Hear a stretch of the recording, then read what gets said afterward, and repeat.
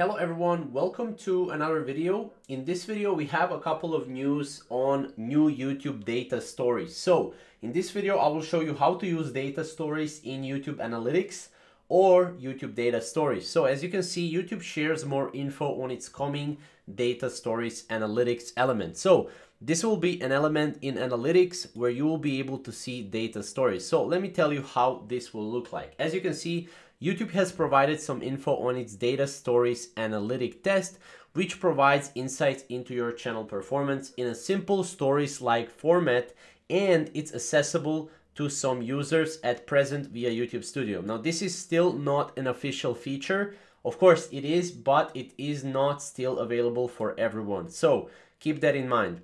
YouTube first previewed its data stories element in August, with selected users being shown a prompt to access the option from the main overview. As you can see here, you can click here on this learn how YouTube recommends content, and then here you will be able to see data stories, right? Recommendations are based on few different things, and then you can take a closer look, right? Do your videos keep people watching? So this basically means that this will be like a helper tab in your YouTube Analytics, where you will be able to see more data about your videos to make your videos much better.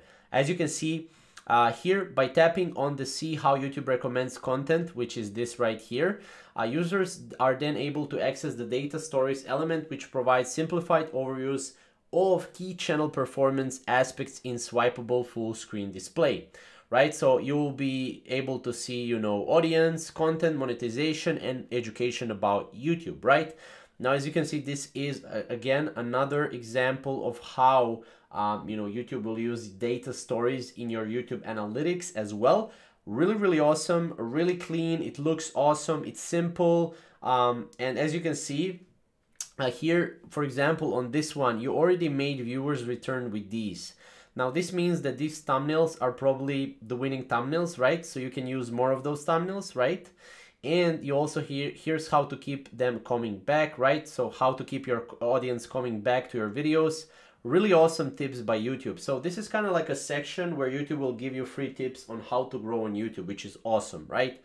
Now, other aspects that can be displayed here are recommendations on how to make better thumbnails, as I said previously, and further notes on how to improve the chances of your content being recommended, as you can see right here. It's pretty awesome. So this is basically what YouTube is going to roll out really soon. It's a really great, I would say, addition or feature to the YouTube Studio.